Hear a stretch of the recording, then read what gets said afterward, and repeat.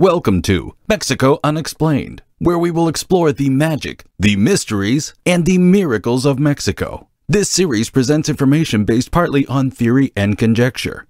The podcaster's purpose is to suggest some possible explanation, but not necessarily the only ones to the subjects we will examine. Here is your host, Robert Bitto. Welcome, and muy bienvenidos to episode number 296 of Mexico Unexplained, where we examine the magic, the mysteries, and the miracles of Mexico. I'm your host, Robert Bitto.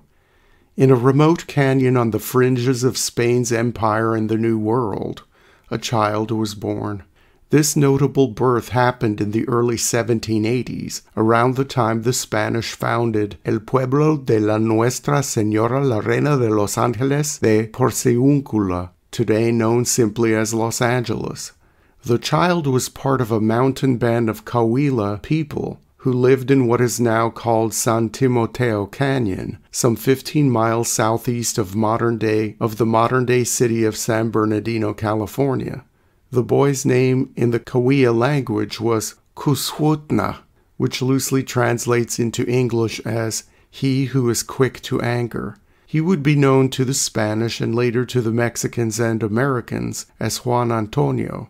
Legend has it that Juan Antonio's mother made a 25-mile trek to a sacred mountain to give birth to him. This mountain, known today as Mount San Jacinto, was known to the natives as Iakich, or smooth cliffs in English. This mountain was home to a powerful spirit known to many Southern California peoples as the Dakush, Takush, or Takits. The following is a description of this supernatural being from the website of the Agua Caliente band of Cahuilla Indians.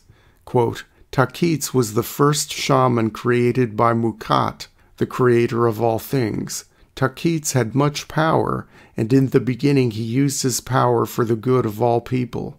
Takits became the guardian spirit of all shamans, and he gave them power to do good. But over time, Takits began to use his power for selfish reasons. He began to use his power to harm the Cahuilla people. The people became angry, and they banished Takits to this canyon that now bears his name. He made his home high in the San Jacinto Mountains, in a secret cave below the towering rock known today as Takits Peak. It is said that his spirit still lives in this canyon. He can sometimes be seen as a large green fireball streaking across the night sky. The strange rumblings heard deep within the San Jacinto Mountains, the shaking of the ground, and the crashing of boulders are all attributed to Takits as he stomps around the canyon. End quote. This legend, tied to Juan Antonio's place of birth, may have influenced how the young warrior was perceived by others, and even how he perceived himself. Little is known about Juan Antonio's early years, other than he was very skilled with a bow and arrow. His band of Cahuilla people in San Timoteo Canyon was seemingly cut off from the rest of the world, and even had limited interaction with other Cahuilla bands in the surrounding area. That was until 1806, when Juan Antonio was about 22 or 23 years old and already seen as a leader of his people. Starting in 1806, Spanish officials began exploring the interior of what was then known as Alta California in search of new sites on which to build missions and presidios.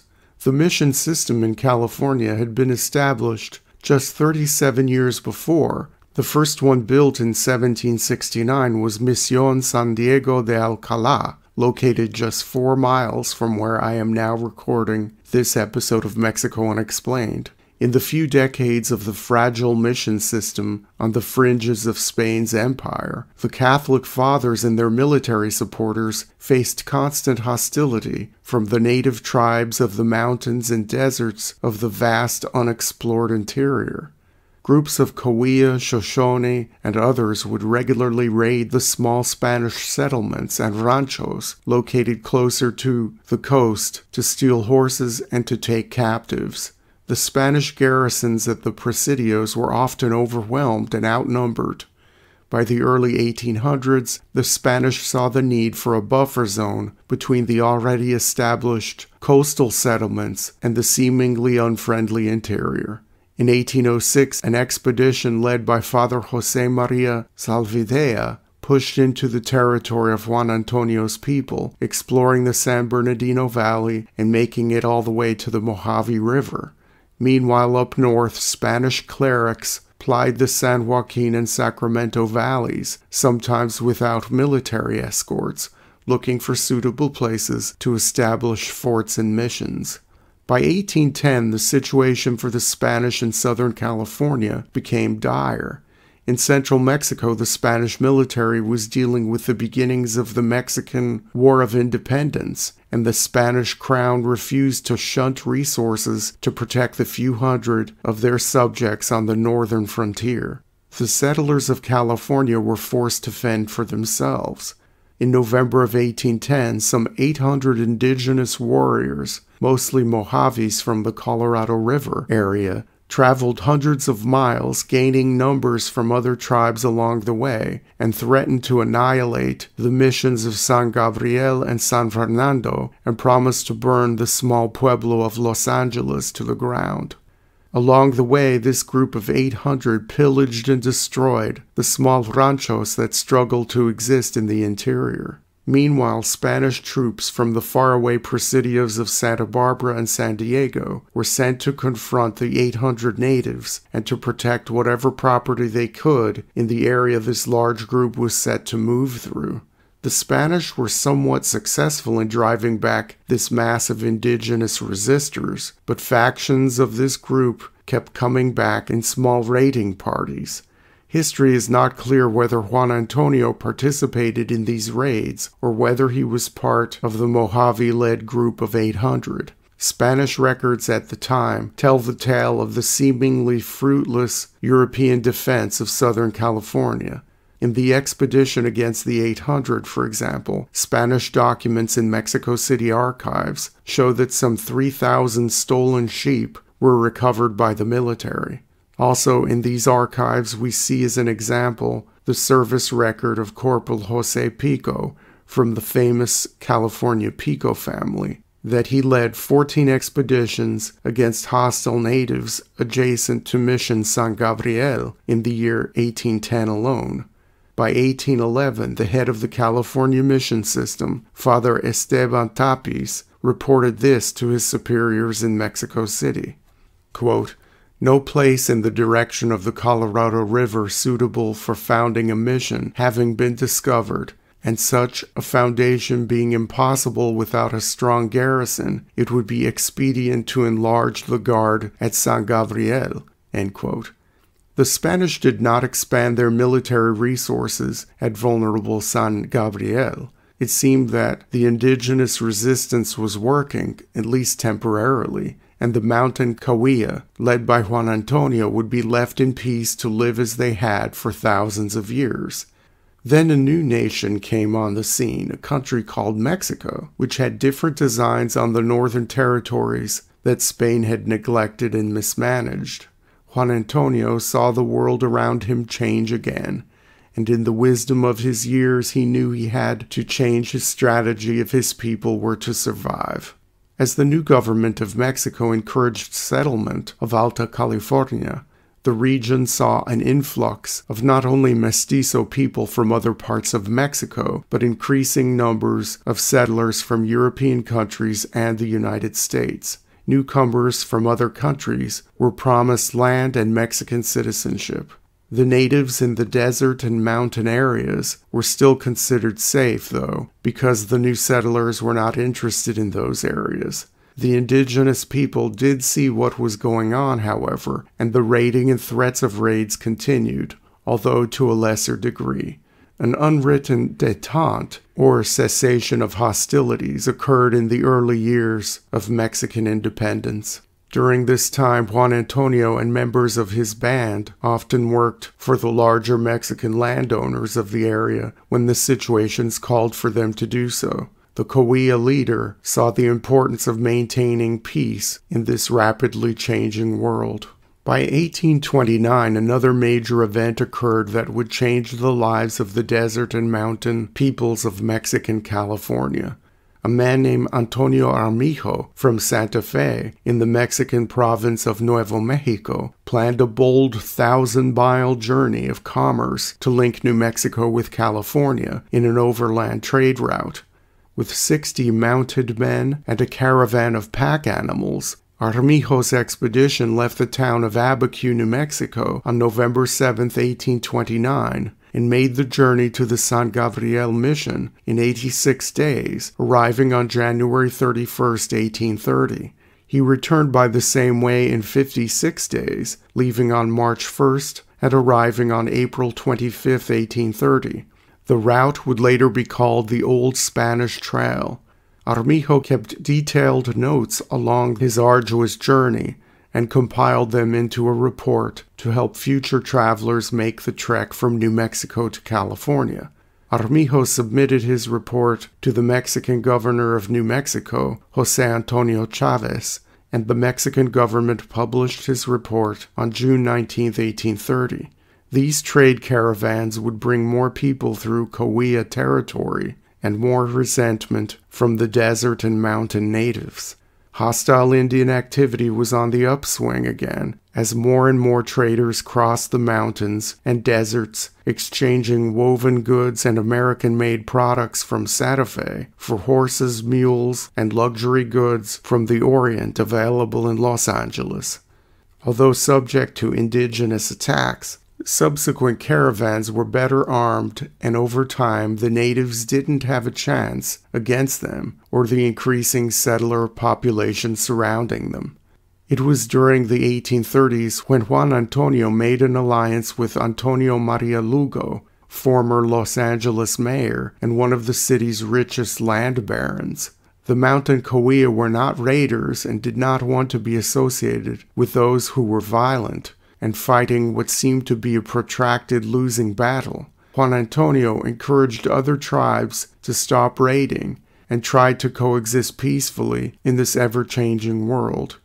He had great conflict with the native leader Walcara, who lived hundreds of miles away in the Great Basin in what is now Nevada and Utah. Walcara would organize raiding parties of hundreds of Ute, Paiute, and Shoshone, and would descend upon the Mexican settlements of California. Juan Antonio managed to convince many of Walcara's followers to lay down their arms. As the Cahuilla people were the closest natives with homelands near the growing Mexican settlements, they had more to lose from the violent actions of other natives who lived hundreds of miles away and far from the Mexican centers of power. Juan Antonio was caught between the proverbial rock and a hard place. While he sympathized with the indigenous resistance, he knew that he had to interact peacefully with the Mexicans if his people were to survive.